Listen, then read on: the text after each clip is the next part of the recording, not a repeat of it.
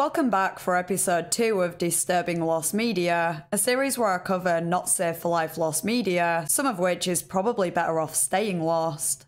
I realised after uploading the first episode that Nexpo had already started a similar series, The Darkest Lost Media. A shout out from me is basically a drop in the ocean for him, but if you're interested in this topic, I'd highly recommend checking that out too. Shooting myself in the foot a bit here, but his production value is significantly higher than mine, so it is well worth a watch. Anyway, let's investigate.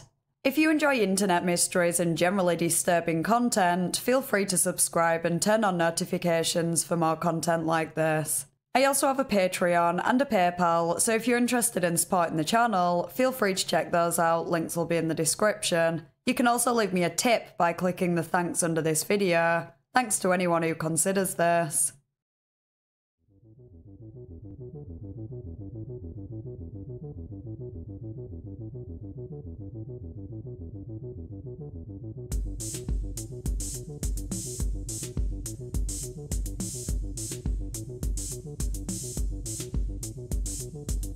This video will contain vague discussions of topics that some might find distressing. Viewer discretion is advised. You can head over to my Patreon for an uncut version of this video, which features a whole extra entry that wasn't suitable for this cut. This video is sponsored by the Ridge Wallet. This is the second time I'm mentioning this brand on this channel, but in case you missed the first ad, Ridge offer a variety of wallets that are made with RFID blocking technology that protects you from digital pickpocketers. They come in over 30 colours and styles and are made from durable materials that are built to last. Ridge is so confident about the sturdiness of their products that they offer a lifetime warranty, and you can even return them within 45 days and get a full refund if you don't love them.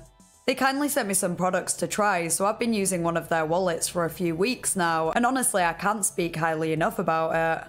As you can see, the design I chose looks great. It's the Forged Pacific wallet in case you want to get the same one. I really like how compact it is. It holds up to 12 cards, plus room for cash, and it fits in my back pocket, which is a first for me. I also like that they're somewhat customizable, as you can use an elastic strap or money clip to hold notes, and you can get a coin tray that slots into the wallet to hold change or keys. Ridge doesn't just sell wallets, they have pens and key cases, sleekly designed to hold up to 6 keys, preventing them from jangling in your pocket as you're walking. You can get 10% off your order by clicking the link in the description and using the code INTERNETINVESTIGATOR. And with every dollar you spend on the website before the 30th of September, you'll be entered to win a brand new upgraded Ford Bronco or $75,000 in cash if you prefer. The winner will be announced in October.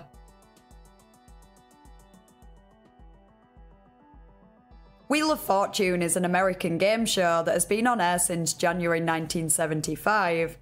The premise of the game show is basically Hangman. There's a screen with a number of blank spaces that will spell out a phrase, and contestants spin the wheel and guess a consonant. Each letter they guess correctly shows up on the screen, and they have the option to buy a vowel for $250. The wheel itself has 24 wedges, most of which are labelled with cash amounts, which if landed on and the contestant guesses the right letter, they'll get that amount, times however many times the letter features in the phrase. 2 are labelled with bankrupt, which will eliminate any cash or prizes the contestant has accumulated, and there's also 1 loser turn wedge, which is self-explanatory.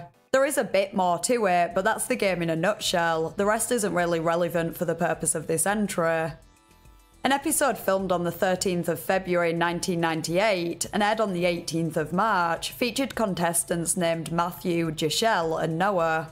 Jashelle ended up winning the most. She got through to the bonus round and won a total of $45,156 and 2 holidays. Noah went home with nothing, and Matthew Fenwick, who was from Kansas City, Missouri, and was studying a doctorate in piano, won $4,400. Unbeknownst to the producers, at the time he appeared on the show, Matthew, who was 30 years old at the time, was on the run after being accused of having inappropriate contact with 2 girls aged 8 and 10 in April the previous year. An arrest warrant had been issued for him in November, but police had been unable to locate him until one of the girls saw him on TV and he was arrested 2 days later. I was thinking it was incredibly stupid of him to appear on Wheel of Fortune when he was wanted for such serious crimes, but his attorney claimed that he didn't even realise there was a warrant until he was arrested. In July, he pled guilty to 2 counts of aggravated indecent liberties with a child and was sentenced to 6 years in prison before his conditional release in 2004. As if the ordeal itself wasn't traumatic enough for the victims, one of them seeing him on TV must have made it so much harder. Thank God it's what led to his arrest, so at least it was worth it in one way. I'm not sure exactly how lost this episode of Wheel of Fortune was. I doubt it was ever shown as a rerun, and it couldn't be found anywhere online for quite some time. Throughout this disturbing lost media series, I'm using the term lost media quite loosely. The definition of it depends on who you ask. It's kind of a spectrum, as some will only count media that has been destroyed and likely never will resurface, whereas others would include media that still exists, just not available to the public, etc. I usually find the backstories more interesting than the media itself, so I will be covering a wide range of media that varies in availability, including examples that have since been found, like this one. A post was made in August 2020 on the Lost Media Wiki forums that highlighted the lack of information about this episode online. In fact, there was more information about an episode of Super Password that featured a fugitive who committed insurance fraud than there was on this, and that crime is obviously much less significant, but it is also kind of interesting, so I'll give you a quick summary of that situation. Super Password was a game show where 2 teams competed against each other to guess a word. One person would give the other one-word clues to help them guess the password. They also knew the first letter of the word, and if they guessed enough correctly, they'd win a cash prize. 36-year-old Kerry Ketchum was a former deputy sheriff who appeared on the show using a fake name in December 1987 and won $56,000, making him the biggest winner in the show's history at the time. When he went to collect his prize the following month, he was arrested and later sentenced to 5 years in prison after staging an elaborate hoax in which he faked his wife's death to claim $100,000 on an insurance policy. Unbeknownst to his wife, after he had separated from her, he told the Fireman's Fund, American life insurance company, that she had died in a car accident. This was not his first conviction, as he'd spent 18 months in prison when he'd been found guilty of stealing around $200,000 worth of military equipment while working in the Air Force, leading to the termination of his position in the Montgomery County Sheriff's Department in Ohio. In addition to the life insurance scam, he was also accused of fraudulently obtaining a $15,000 bank loan and writing $15,000 worth of bad checks, alongside other criminal charges in Alaska. Similar to the case of Matthew Fenwick, a viewer of Super Password had recognised Kerry and contacted police, leading to his arrest.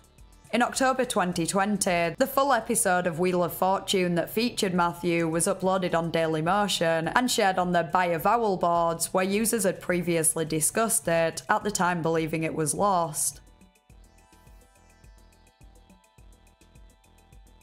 Back in the early days of YouTube, when Fred was everyone's guilty pleasure and I was making cringy Club Penguin music videos, not everyone was uploading such light-hearted content. Anthony Powell, channel name Tony48219, was a Christian man who, inspired by fellow creator Venom Fang X, began posting videos in 2007 to promote his religious beliefs. He became a relatively well-known character in YouTube's religious discussion and debate circles for his hostile rants about various topics including evolution, with atheists, who he compared to monkeys, flies, worms and dogs, and black women often being the target of his anger, even though he was black himself. He claimed that black women were promiscuous and accused them of killing thousands of babies a day by having abortions. He resented his assertion that they didn't seem to be attracted to him and instead went for deadbeat men instead, and titled a rant video about this, "Black Women Don't Deserve Respect." His internalized racism was not just limited to women, as he called black men worthless, but overall blamed women for going for these types of men and enabling them to continue to be no good men, as he called them. While black women were the most unfairly targeted, he was misogynistic in general, and believed that women should be obedient, submissive, and subservient to their husbands. The feedback he received as a result of these videos was mixed, with some agreeing with and praising his opinions, and others, rightfully so, opposing the extreme views he promoted. Both types of reactions likely egged him on, and he continued on a downward spiral that would end in tragedy. Tony48219 wasn't his only channel during the time he was active. He went through an ongoing cycle of his channel being suspended due to his controversial content, so he'd just keep creating more and uploading more videos against atheists and women. From the videos that have been archived, it doesn't appear that Tony was able to form logical arguments to prove his points. Of course, when it came to his rants against black women, there is no logic that could justify his stance. It seemed to stem from a deep-rooted incel mentality. As for his anti-atheist rants, he seemed to revert to calling atheists stupid and evil without actually explaining why he believed they were wrong. If we were to compare him to, say, Ben Shapiro, who I strongly dislike and disagree with on many points by the way, there's a stark difference in the way they construct their rants. Ben at least tries to back up his points with facts and logic, TM, and manages to keep his composure when debating, so to the untrained ear, he may come across as somewhat of an intellectual, even though he's often extremely misguided and blatantly incorrect. Tony, on the other hand, seemed to lack self-control, allowed his emotions, usually anger, to get the better of him, and was generally cocksure enough to believe that he didn't need to provide any evidence, using his personal experiences and subjective view of the world to substantiate his erroneous views. Tony would tell his subscribers to harass atheist YouTubers, and often harass them himself too, even if they didn't involve themselves in the religious debates. One of these was 20-year-old Asia McGowan, an aspiring dancer and actress who happened to attend the same community college as Tony. As an atheist and a black woman who was an advocate for women's rights, she was the epitome of everything Tony thought was wrong with the world. He would attack her in the comments of her videos using multiple different accounts, though she wasn't aware the comments were all coming from the same person. On the 6th of April 2009, Asia uploaded a video addressed to her haters, or hater, in which she stated that hating on someone only brings them up and you down, and told them to find something better to do than writing stupid messages on her videos. Tony already held an irrational amount of hate towards Asia, and this video likely magnified that. Sadly, it would be Asia's final upload. Shortly after, Tony uploaded a video in which he spoke of his intention to end his own life. Quote, "There's absolutely nothing for me to do in this life. I don't have no purpose. There's no point. There's no point to me living anymore. I really am thinking about killing myself, and I'm pretty much gonna do it, and I'm so scared."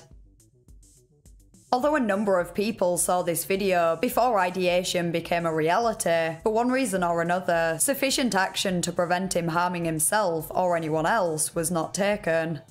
At least one of his viewers claimed to have contacted the police, but they didn't contact Tony or perform a wellness check.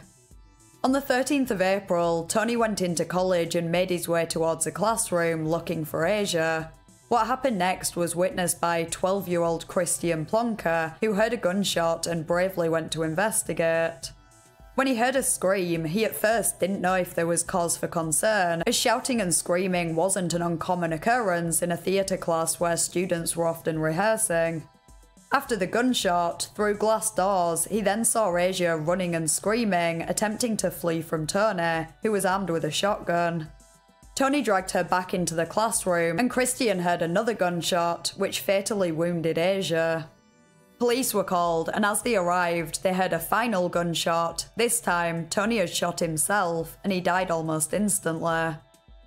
Tony's parents were interviewed shortly after the incident, and they apologised to Asia's family, stating that they knew he had suffered with depression for quite some time, and while they worried he might take his own life, they never thought he'd harm anyone else.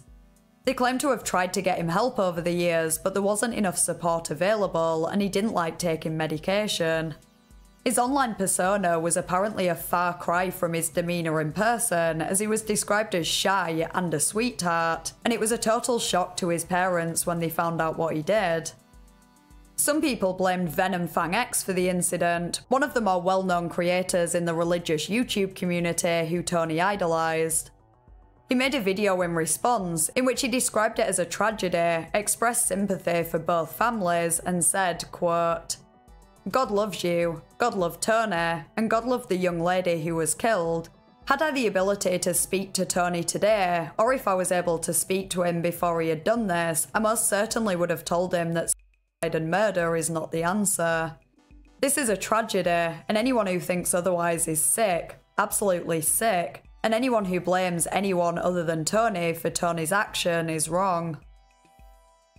Sometime after the incident, the channels Tony was using at the time, the legend Tony 48075 and Tony 48219 is legendary, was suspended, rendering the majority of his videos lost. You can still find a few full videos online, as well as some shorter clips, and they, in my opinion, provide most of the context needed to understand the situation. Asia's channel was also terminated after it was somehow hacked in September 2021 and renamed to Ripple Global, and I wasn't able to find any full videos, but if anyone else can, please let me know in the comments. Evelyn Waugh, born in October 1903, was an English writer, journalist and book reviewer best known for his satires Decline and Fall, A Handful of Dust, and his World War II trilogy, Sword of Honour. Evelyn lived a relatively eventful life, attending Lancing College, then Hertford College in Oxford. However, he failed to obtain a degree due to poor results that led to the loss of his scholarship. Evelyn had struggled with his mental health during university and wrote to a friend saying, "I have been living very intensely these last 3 weeks. For the last fortnight I have been nearly insane. I may perhaps one day in a later time tell you some of the things that have happened." He then started a course at Heatherley's, but this was short-lived, as he was bored with the routine, so abandoned the course. After spending weeks partying in London, then running out of money, he started a teaching job in North Wales, where he felt isolated and as a result decided to resign.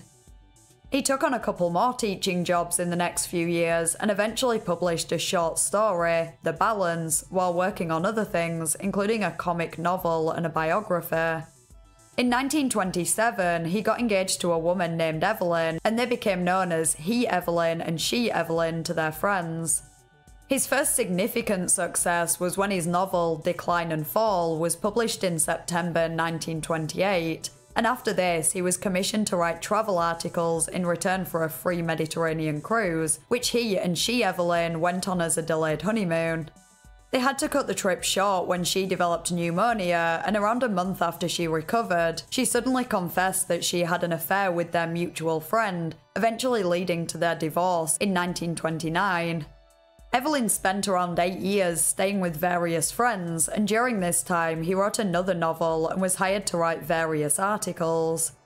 His satire, Vile Bodies, was his first major commercial success, described as a dark, bitter manifesto of disillusionment, and it propelled his journalism career, allowing him to earn larger fees for his articles.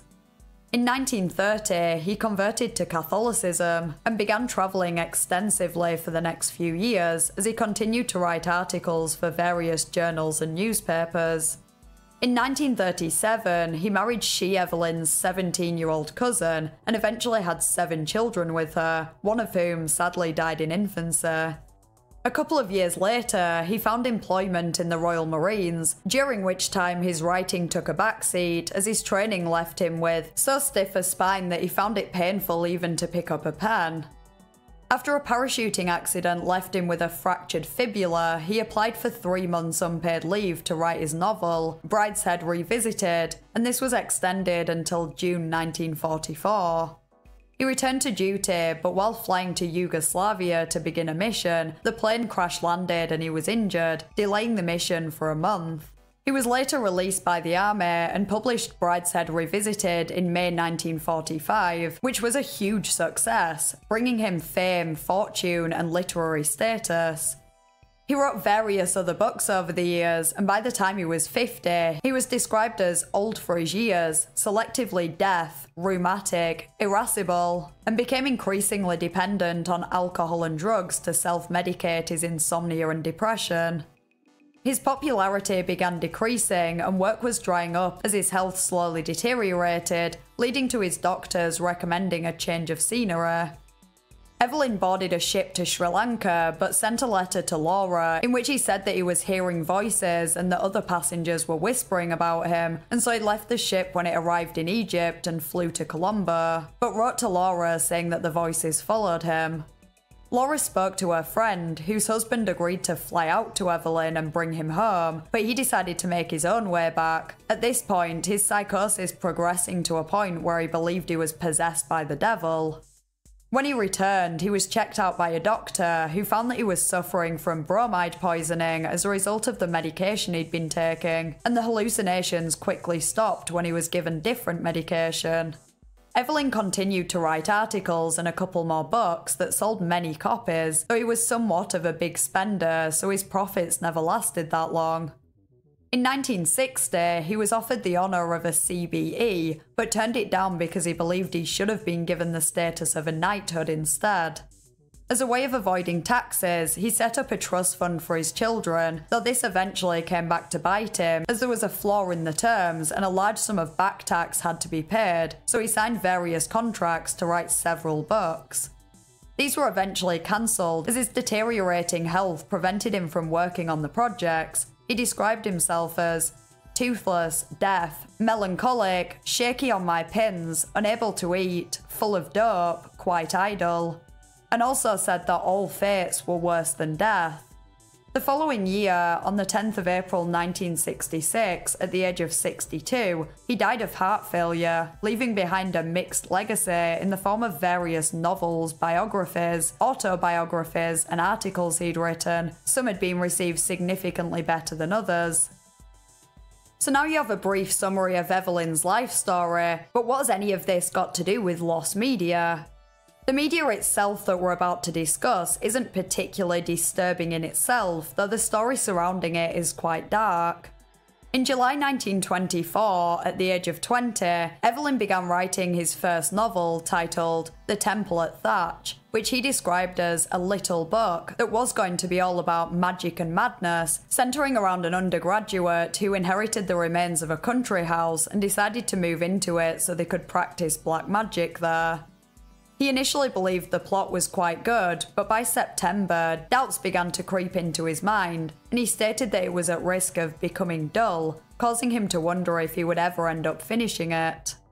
After reading a novel called A Cypress Grove by William Drummond, he temporarily became inspired to continue writing on his own novel and considered renaming it to The Fabulous Paladins after a passage in A Cypress Grove.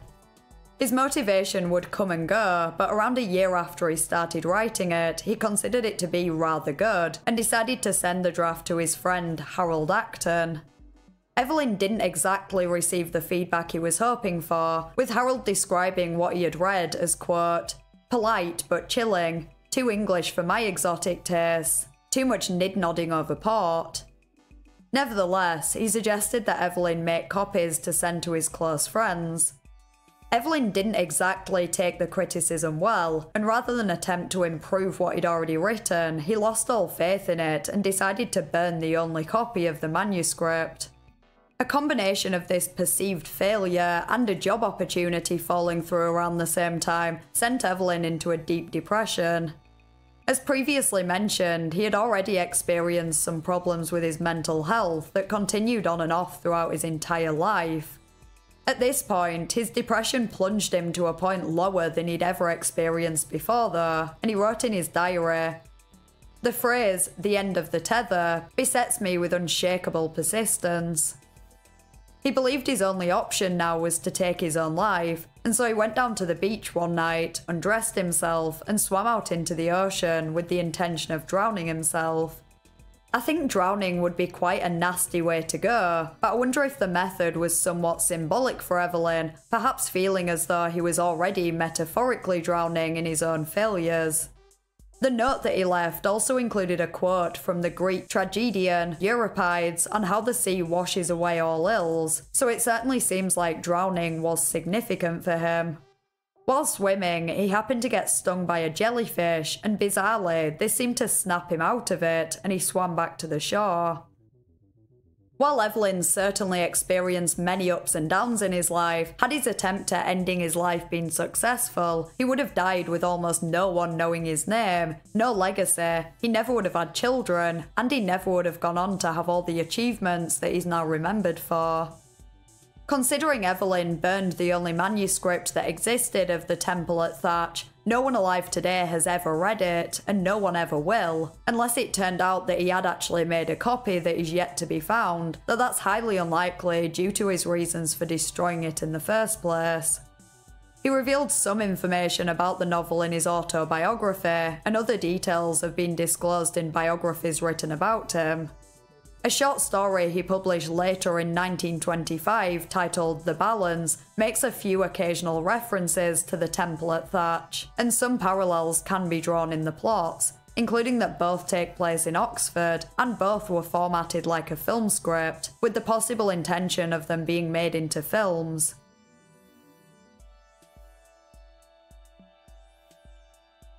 I'd be interested to hear your thoughts in the comments, plus any other examples of not safe for life lost media you'd like me to cover in the future. If you enjoyed the video, please consider liking and subscribing, and leaving a tip by clicking the thanks under this video. Thanks again to the Ridge Wallet for sponsoring this video. Remember to click the link in the description and use the code INTERNETINVESTIGATOR for 10% off your order. Huge thank you to my patrons, whose names are on screen now. I really appreciate your support. Thanks for watching, and I'll see you next Thursday in a new video.